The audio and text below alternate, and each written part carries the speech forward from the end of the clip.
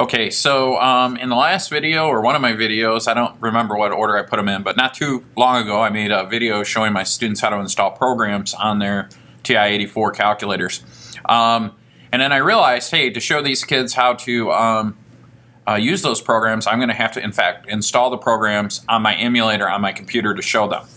So if you have the new Smartview, the latest edition, it's real easy. What you're going to do, I'll show you how to do both, by the way. So let's start with the newest version.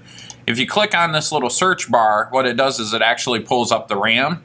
And then over here I have a short list of, I don't know, 30 programs or something that I gave to the kids. But I'm going to put in this Euler's method program. So I just highlight the programs and the sub-programs, and I just drag and drop them over to the RAM.